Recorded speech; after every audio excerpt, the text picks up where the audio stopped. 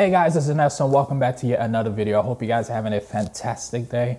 I'm having a wonderful day. So today we're going to talk about how to create the Blade Runner 2049 cinematic images. Stay tuned and we're going to get straight into it.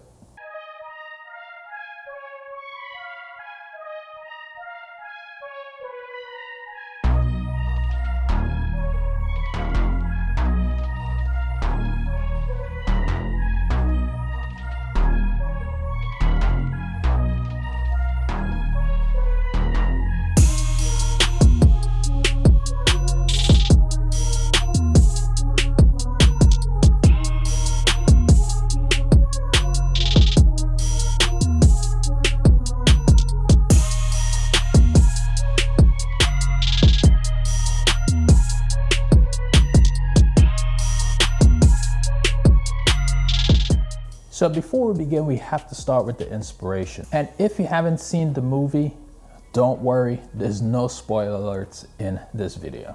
But if you really haven't seen this movie, shame on you. Go watch it immediately. This movie is truly a cinematic masterpiece. Not only the updated version, but the original movie as well.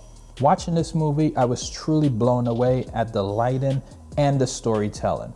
But there was one scene in this movie that truly took my breath away. In this scene, the lighting was amazingly beautiful and I became obsessed to try and figure out how this image was created. Well, spoiler alert, after my investigation, I quickly realized to get this exact look, I would have to get some pretty expensive lights, which I couldn't afford.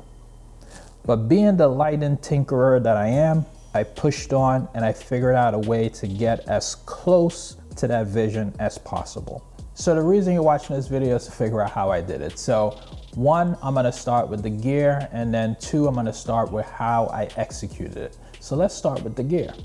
You will need two Godox V150 and one Aputure 120D light.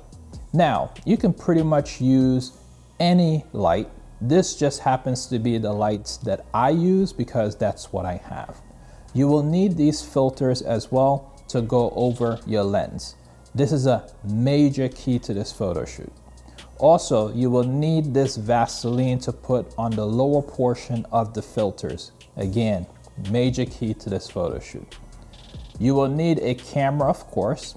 Any would do, honestly. I have the Canon EOS R5 and that's the camera that I chose to use. The lens I used was the 24-70 2.8, but you can use any lens that gives you the desired composition. Lastly, you will need a white background as this will help enhance the rich colors. Now, from an execution perspective, what I really needed was a background, a white background to be lit evenly. The subject doesn't need to be lit well. They can be almost as a silhouette. I set almost as a silhouette, which means the shadow should be filled in a bit with light. Once that is in place, all you need is to get the exposure correct for your setup. Finally, all you need is to get the subject to pose as required for the overall vision and the feel and the mood that you're trying to get out of your photo shoot. So, gear-wise, that's what I used. Execution, that's how I executed it. But really and truly, guys, like I said, you can use pretty much any gear that you want. And when I say any gear, I mean like any camera, any light. As long as they give you the results that you're looking for, you can use it. The only thing that I really couldn't replace or suggest that you have to, could replace with something else is possibly the lens. Well, the filters, the lens filters that I put over my lens. That's the only thing that really and truly I think you would need to put over any lens or camera combination that you have in your arsenal. So let's get into these images. Let's get into this photo shoot to show you guys the results from this setup, and I hope it's helpful.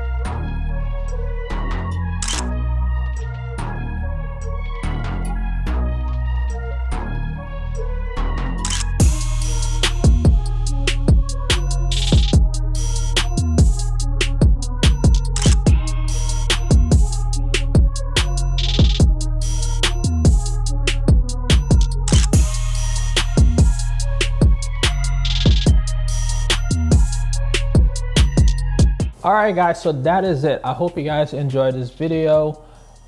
It was really fun making these images. Now, the first set of images were obviously inspired by the movie. The second set of images that I created was just basically me having fun on the photo shoot. It wasn't necessarily inspired, but the theme is pretty much the same. But anyways, that's it. I hope you guys enjoyed it. Put a comment down below. Let me know what you think. Let me know which one of these images were your favorite. Just drop a comment down below. Give this video a big thumbs up if you enjoyed it. If it was helpful to you, give it a big thumbs up. Share the video with your friends and family if you believe it was going to be helpful to them. And guys, if you got this far in this video, well, go ahead and hit that subscribe button and hit that bell for notifications when you receive it. Hopefully you receive it. And I'll see you guys on my next video. Take care. Bye-bye.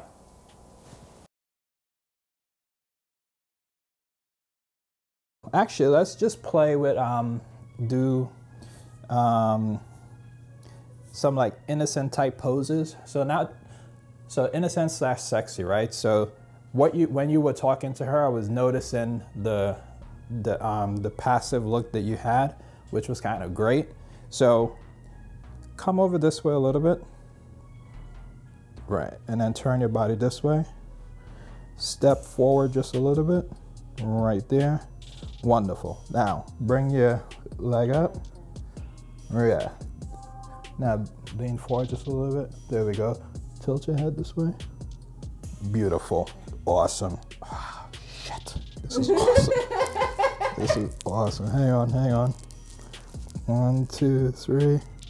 Beautiful. Now, eyes over there. Yeah, hold that. Bring your right hand up a little bit. Nope, your right hand right there. Yeah, exactly. 1, 2, 3. Hold that. Gorgeous. One. Gorgeous. These are awesome. All right, come and take a look.